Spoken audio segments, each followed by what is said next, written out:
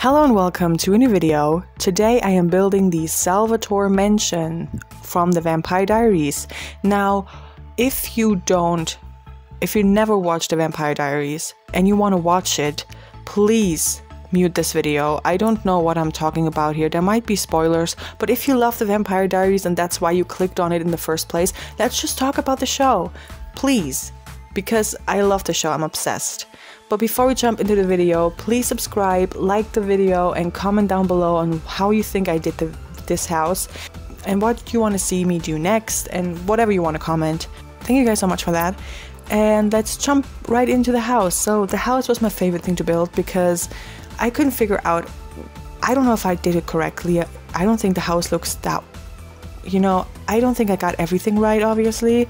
It's a real house and real houses behave different than in The Sims 4, so you can't rebuild everything that you see in the show in The Sims 4, if that makes sense. But I tried my best to make it look as realistic as possible because I love the Vampire Diaries and I love this house. Also, I don't think that I will be doing a second part to furnish it because I don't know how to furnish this. I don't know the floor plan, and the floor plan that I googled, it's all very weird. Like, it has a ton of bedrooms and that you never see in the show, and I'm kind of confused on how to do this. So maybe I'll do it later on, but not right now, I don't think. Maybe if anybody can help me out with the floor plan, that would be nice.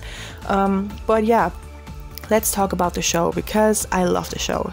So in this house there are two vampires living here, and they are brothers, Stefan and Damon Salvatore, obviously. If you watch the show, you know that. So they're brothers. They on and off like each other for various reasons that I can't get into right now because, that would be a long list of reasons why they don't like each other. But yeah, both are in love with one girl named Elena Gilbert, and I don't know why they're in love with her. Elena Gilbert is also a doppelganger who's from Catherine Pierce, and Catherine Pierce is also a doppelganger, and it's this weird story of everybody's doppelganger. And spoiler alert again, Stefan and Elena are both doppelgangers, and they're made to fall in love. Like, they're meant to fall in love by their spell that a witch put on them. They're meant to fall in love and have this life together and, whatever. And that's why Damon kind of feels insecure because he wants Elena as well. It's such a weird story. Everybody's dating everybody and it's so wildly entertaining. I don't really know why the show is so entertaining, but I love it so much.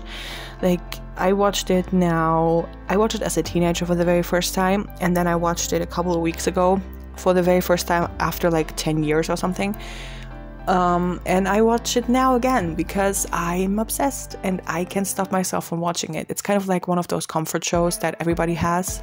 One of my comfort shows forever was like Riverdale, because I always watched Riverdale when I didn't have anything else to watch because it was one of my comfort shows. I don't know why. I don't even like Riverdale, but that much anymore, at least. But I just watched it. Or Stranger Things. Stranger Things I love very deeply. Or Sherlock, there's a lot of things. But anyway, I started watching Vampire Diaries again, and I have a bunch of questions. I also have a TikTok that I actually am making a lot of the Vampire Diaries related content on because I have so many questions about the Vampire Diaries with words that I can't say on YouTube. So if you want to know what kind of questions I have and if you have any answers, please head over to my TikTok, which is JAnotherSimmer, and answer them. Maybe you have the same questions. Maybe we can relate. Maybe we can discuss it because I'm very curious. And yeah, so also who do you ship on the Vampire Diaries? If you watch the Vampire Diaries, who do you ship? I think my favorite ship is actually Caroline and Klaus. Like, why aren't they ending up together? Oh, again, spoiler alert. Why aren't they ending up together? This is just so sad. They should be endgame. Like, how he says it, he was your first love, I intend to be your last. Like, please. Why aren't they dating forever? He deserves it so much. I know he's a bad guy, but he has been treated horribly by his family for the, last 1,000 years, and then in return he treats his family horribly as well. I mean, you can kind of understand it. All he wants is to be loved and somebody to be there for him, and I feel bad for him. I don't know why. It's really weird when you feel bad for somebody who is as bad as he is, but I think, oh, also he's very cute. Just saying. Joseph Morgan, very cute. Joseph Morgan playing Klaus, even cuter. Anyway, oh my gosh.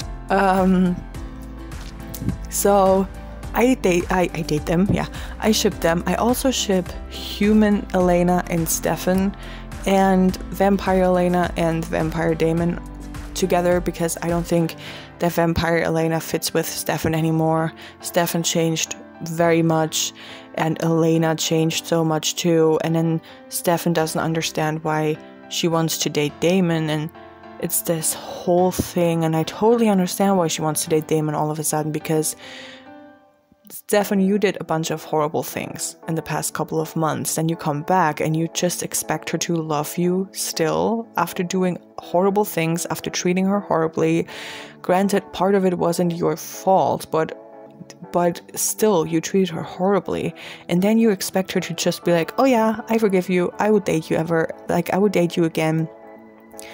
Of course she's falling in love with a guy who was always there for her, who was always by her side and trying to help her, yes, he's also not the nicest person ever. He's not very nice to her, but,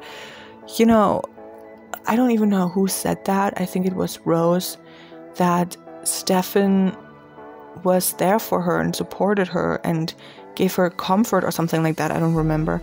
But Damon makes her explore things and makes her go out of her comfort zone and be more, enjoying life more and everything like that. And I think that that is very true. And that's why I feel like they fit together better. So yeah, I ship them. I never really ship Bonnie and Enzo. I'm sorry. Does anybody ship Bonnie and Enzo here watching this video? Because I don't want to offend anybody, but I like both of them, but I don't like both of them together. I don't think that they have that much chemistry in the show. But yeah, do I ship Stefan and Caroline? Yes, kind of. Yes, I do ship them, actually. Stefan deserves a happy ending, and Caroline does too, but I think Caroline and Klaus are just my ultimate, I'm going to support them forever kind of deal, because they're so cute together, and he's just completely a changed man when he talks to her. It's so sweet. Sorry. Why does Elijah? Can we talk about Elijah? I talked to somebody who said, I don't support Elijah because he's always been,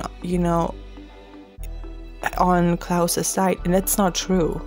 Elijah always wanted to kind of do what's best for everybody. Elijah has a moral compass, which Klaus doesn't really have, and Elijah tries to do the best for everybody and not harm anybody. Of course, one time he sided with Klaus because he wanted his family back, and everybody could totally understand it. I think, I would be able to understand it.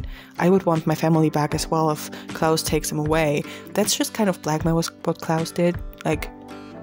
You don't do this to me and I will give you my family, I promise. And that's kind of blackmailing, but yeah, I love Elijah a lot. Kai is very, very funny. I love Kai. I don't know if anybody, come on, you have to love Kai, right? He is so funny. And Silas, I don't like Silas, but he's very funny as well. These two are just hilarious together. They're just hilarious in general. Who else do I love? I love Bonnie. I'm so glad that, she was in the show from front to back, which she shouldn't have been according to the author. But I'm so glad that she was in the show forever. And thank you, Ian Somerhalder, who made sure that she was in the show from the beginning to the end, because without her, the show wouldn't be the same. I don't like Matt. I think that is very something that everybody can relate to who likes Matt. Like, Matt is just kind of like annoying. He's just like, oh, I want every vampire to disappear, but I don't want my friends to disappear, and all my friends are vampires, so that's a moral dilemma. What am I going to do? Do I want them to disappear, or do I want them to stay? Like, what do I do? Like, he's always whining about those vampires that kind of, do everyone harm. But that's like generalizing everybody. Not every vampire is that way. He wants to just make them disappear all in one.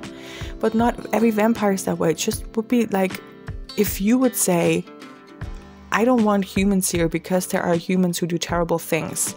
Like, that's why I don't like humans, and I want them all to disappear. I don't want humans here. So that doesn't make any sense. Okay, I rambled for way too long, I think. And I'm gonna go. Thank you guys so much for watching. Tell me in the comments below what you like about the Vampire Diaries, if you ever watched it, if you love it, if you hate it.